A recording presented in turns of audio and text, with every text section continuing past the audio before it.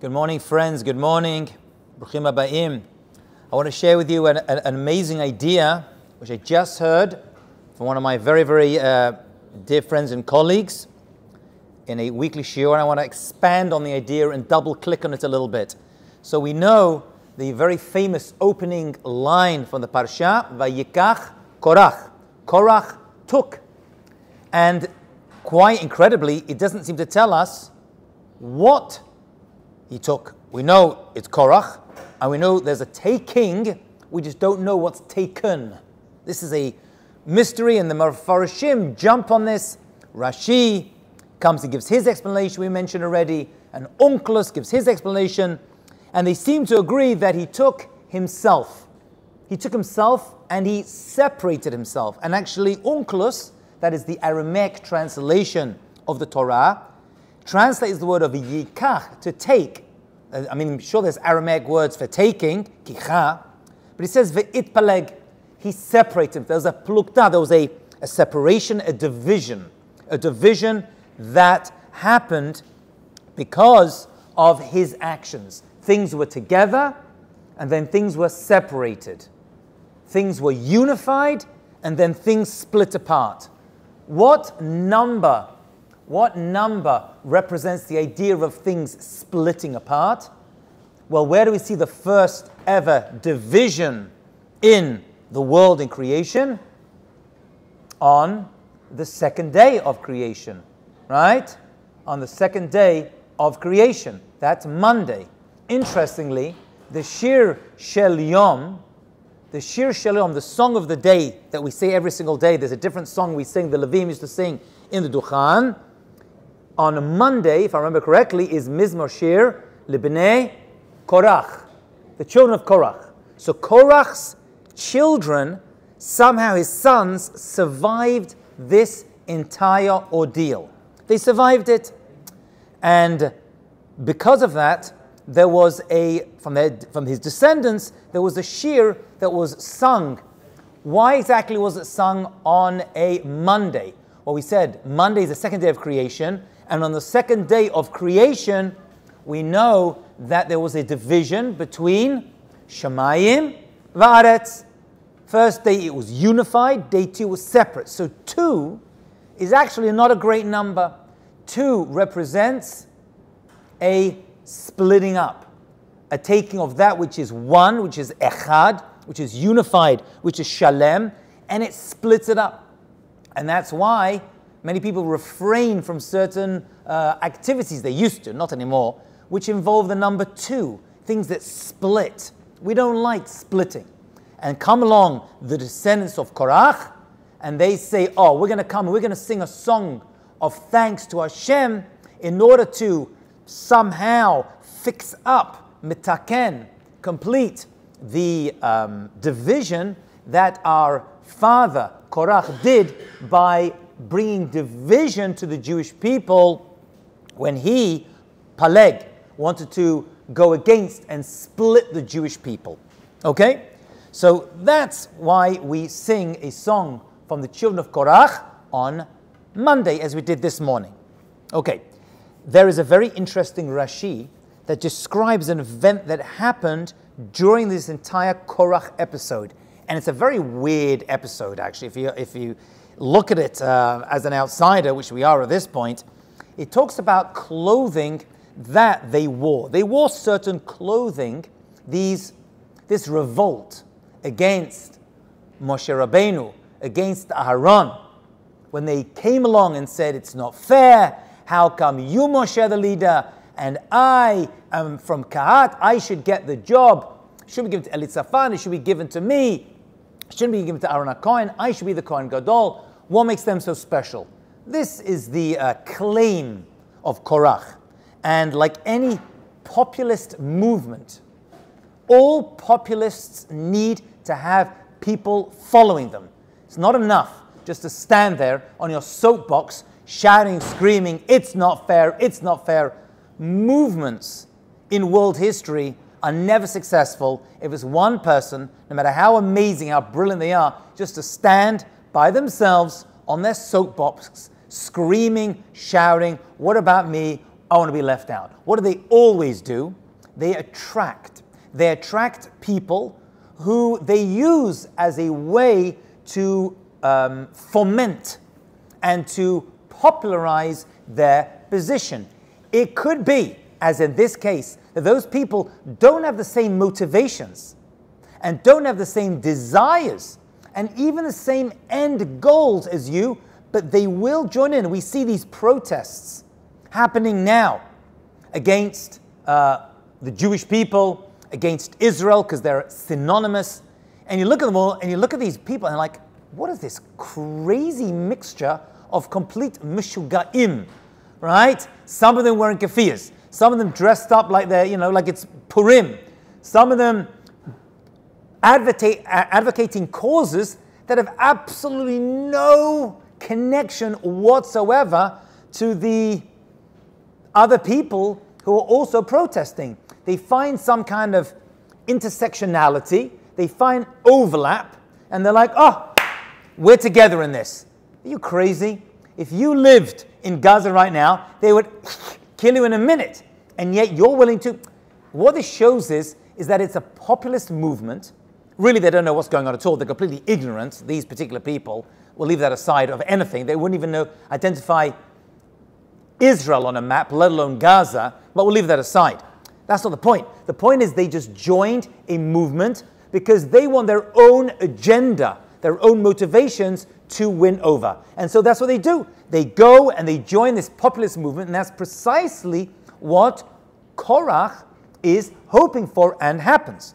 And there are three groups in this particular movement that come together neged Moshe, against Moshe and Aaron. And who are they? Well, first of all, you have Korach himself, but that's not enough.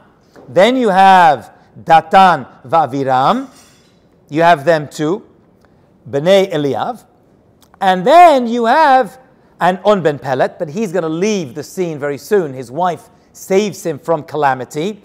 And finally, we have 250 incredible people. 50 b'tayim Nisi'ei Edah. These are very high-level individuals among the Jewish people. I mean, these aren't just like, some crazy people of the streets. These are people who were judges and had tremendous credence. So each one of these groups really, at this point, we're going to see come together, but actually they come for different motives and actually the way that Moshe and Aaron relate to them. All these three groups, we have Korach, I guess his family are part of that as well. We have Datan and Aviram, who have been a thorn in the side of Moshe and Aaron since the early days back to Mitzrayim. And finally, we have the final 250 people that go with them all. So Korach does the following. He dresses them up. It's not Purim, he dresses them up in a very particular material. And it says, Vehil Bishan, says Rashi, he dressed them up, talitot in cloaks, in garments, shekulan techelet. They were totally made of techelet. What's techelet? Techelet is a incredibly beautiful royal blue, a very deep blue that was extracted from a certain aquatic creature that we pretty much know what it is today, called the chilazon. It only exists in Eretz Yisrael. I do have a friend who managed somehow to import a chilazon dry and then re-wet it, and a whole bunch of them, and ended up, so there is a couple here in North America, but they're not found naturally in North America. They're found primarily in Eretz Yisrael and I believe Greece, and they extract the blood and they put it through a certain cooking process, and it turns this beautiful royal blue. There is a mitzvah to make a strand of the tzitzit, this blue. And this blue reminds us, say Chazal, the rabbis, of the oceans, the seas, which reflects and reminds us of the Shemaim, the Rekiah, the blue of the heavens, which reminds us of God's Kisei Kavod, his great royal blue royal throne. It's a royal blue for a reason, and that reminds us of Hashem. So we have this color gives us a constant reminder of HaKadosh Baruch Hu. Actually, the word techelet comes to the word tachlit. I believe it's the same spelling. Techelet is tachlit. It gives us our purpose in life. Although for a long time this color was missing, not anymore, was missing from Amen Kal Yisrael, a tzitzit is still. So what he did is still kasher even without it. What we do is we put, they put those black lines or blue lines on a talit, should really be blue, on the talit, on the garment itself, and that comes to represent it. But the strand is the better way to do it, of course. That's the real mitzvah, doraita, of the talit. So we actually created cloaks that were fully made of techelet. Why would he do that? No one says you should do such a thing. What was his point? And he brought them and stood them in front of Moshe. Amar Olav, he had a conversation with Moshe Rabbeinu. And he said, Efshar talit shel min acher. You're telling me that if I have a talit that is fully shel techelet, chayev b'tzishet or peturah, is it obligated in a one strand or not? If I have a garment that is fully made and colored in techelet, am I obligated to still color one string in techelet? And Moshe Rabbeinu answered this question and said, chayevet, you do. If you were to have a garment that is made fully of techelet, this blue color, and you have strings attached, you would still need to make one string of techelet. And they started to make fun of Moshe Rabbeinu. Not a good idea, by the way.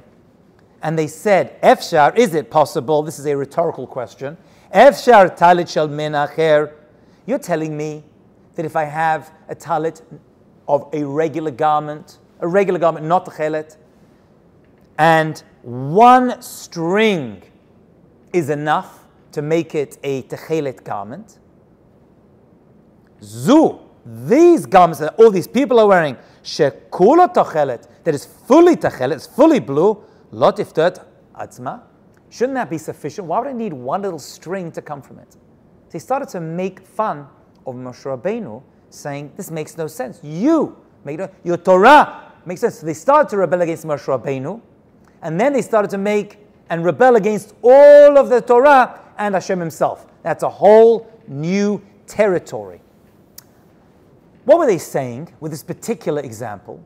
They're saying, you think you're so special, Moshe Rabbeinu. You're like one little strand, which we know is enough to make it all kasher.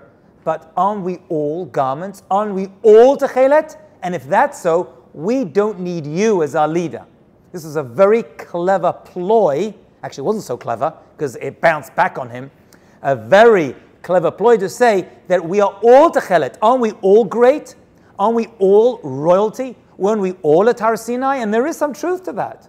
There is some truth to that. But Moshe Rabbeinu is saying, even so, even after I've gone, if you have a garment that is fully techelet, although the Jewish people are all royalty, they're all blue, you still need a leader. And Moshe Rabbeinu wasn't saying it for himself.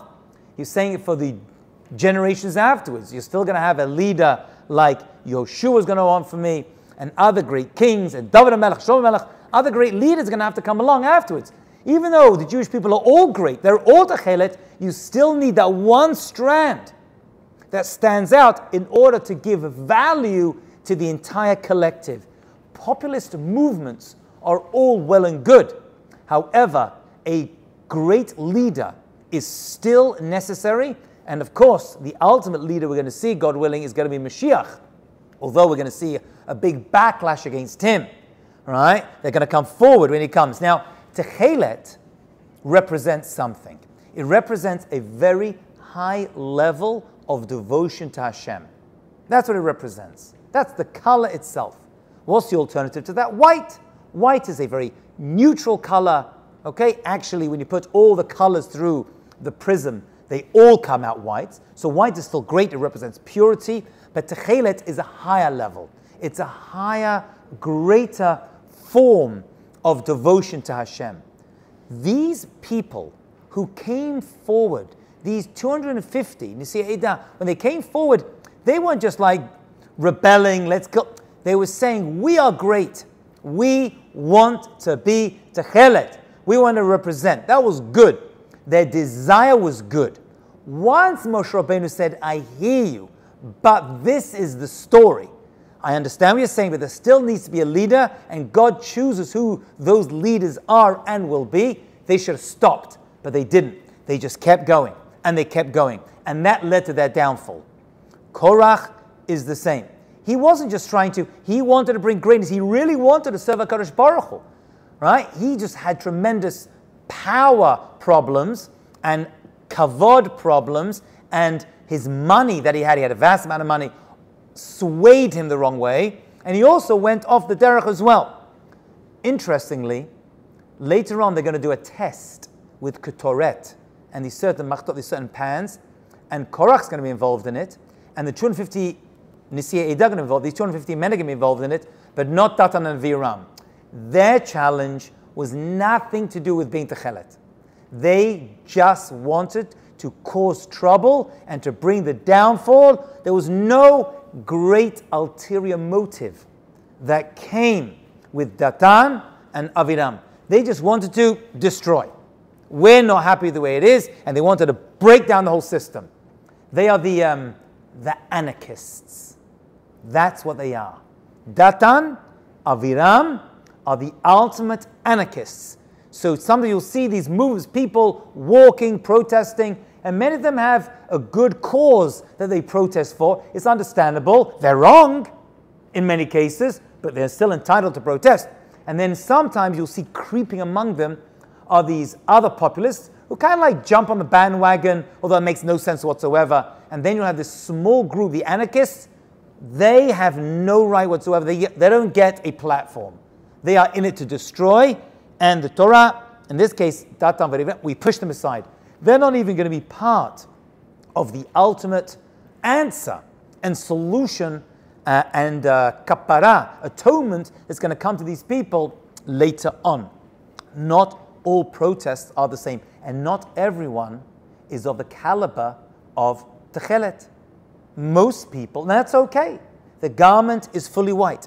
Most of the tzitzit are white, and without the remainder of the tzitzit, you don't have a kosher talit. Even if one entire strand is missing, even a white strand from a tzitzit or from the talit, it's not kosher. But not everyone can be techelet. Techelet is left for a very select few, and it comes with tremendous responsibility. Not everyone is the level of techelet, and that's okay. So when people say to me, oh, why can't I be Mashiach? Why can't they be Mashiach? I'm like, you don't want to be Mashiach. If you knew what a king has to go through, you'd run the other way. Right? What Moshe Rabbeinu had to go through, what David HaMelech had to go through. Some of our greatest heroes and heroines had to go through tremendous challenges that most people cannot handle. And that's meant to be that way, because most people are not meant to handle it. It's left for a select techelet few. Here, the people overstood and overtook their natural boundaries and said, we're all techelet. The desire was good. The formulation of it, however, was terrible. And that was the downfall of Korach and these 250 Kriya Eidah, and eventually even Datan and Aviram. Have a great day.